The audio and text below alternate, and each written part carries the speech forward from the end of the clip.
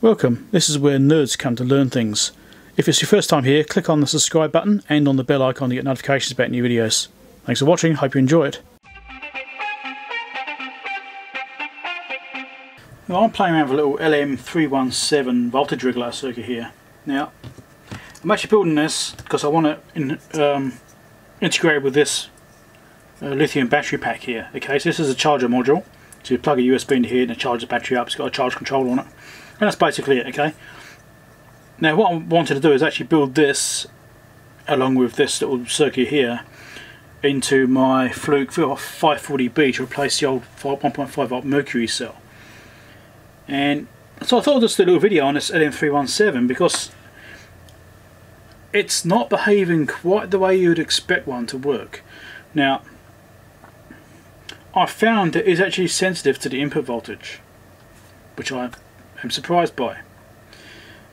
Now if you look at the online calculators and stuff like that, it will tell you what resistance values to use and that sort of thing, and you can calculate roughly what you want to use and play around with it. Okay, now I've actually got my little resistance box just here, which I was using as a substitution, and I found the values were close, but I had to tweak them a little bit, not too bad.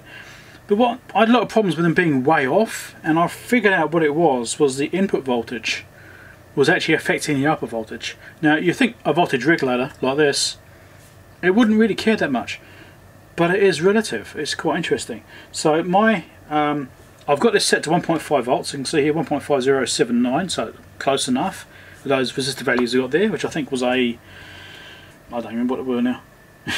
I don't remember what they were. So 1k there, 200 ohm there. So 1k is effectively the R1, I think it is. Which goes from the output to the adjust pin, and the 200 ohm is going between ground and the adjust pin.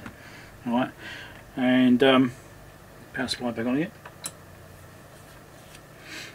So the actual circuit itself, without any load on, is drawing 1.3 milliamps and generating 1.508 volts, which is certainly good enough. I mean, I don't know how accurate the Mercury Battery voltages actually are. I mean, the stated is 1.5 volts, but it might be plus or minus a bit, I don't know. But the main thing is that they're used because they're really stable voltage. It didn't drift. The voltage stayed pretty much consistent through the discharge cycle, which is why they were used.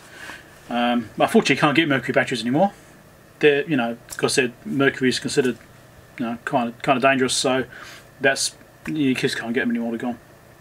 So this circuit here is to replace that. Now, what I was trying to demonstrate, I probably need one more meter set up actually. Okay, there we go, another meter set up. So there's the input voltage right now, which is 4 volts from my power supply. So you can see the output voltage, the current, and the input voltage.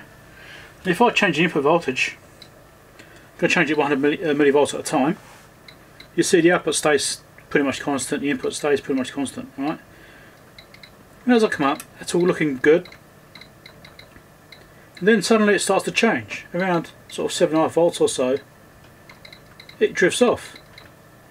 See now it's not 1.5 volts anymore, and it's just increasing with the input voltage. So you can see that it's actually not a true regulator in that way. When it's at this lower end of this region, it's fine.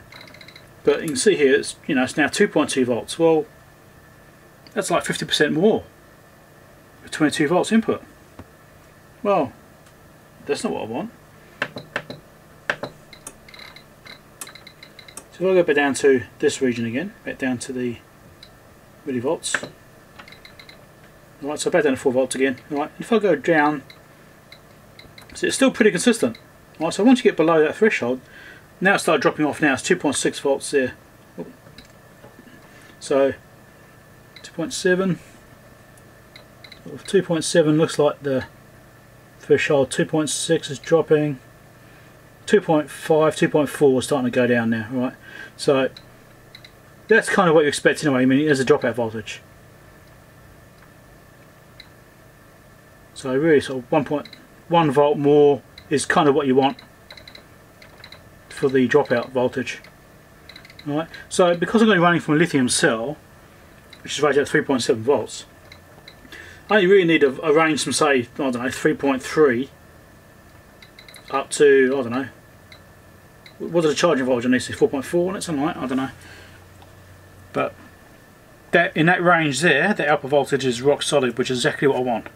So regardless of what that battery voltage is going to be, the output voltage will be fine. So even though it's got that issue there where the output isn't rock solid right through the whole range, then it'll still be fine.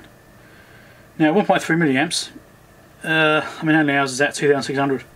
Oh, it's almost double actually, so it's 200 hours. So that lasts 200 hours in theory, but yeah, it's not quite what I'm after. But this is all going to be switched anyway, so it's going to be switched on and off because the unit's actually got 9K battery packs in it. But you know, I'm digressing. So if you want to check out that video while I'm doing this conversion, then make sure you subscribe and look out for it coming up. This is just about this LM317 and the way it behaves with input voltage versus the output voltage setting. And although the online calculators are there, they're only a guide. They're not 100% accurate, so you can't build it to that specification. You know, it may vary a bit, you know, from device to device. In my case, the calculators are wrong. Close, but wrong. Especially with the input voltage. So, thanks for watching. Catch you later. Make sure to subscribe. Share the video if you think other people might be interested in these voltage regulators and how they work. This little quirk they have. And, yeah, catch you around. See you next time.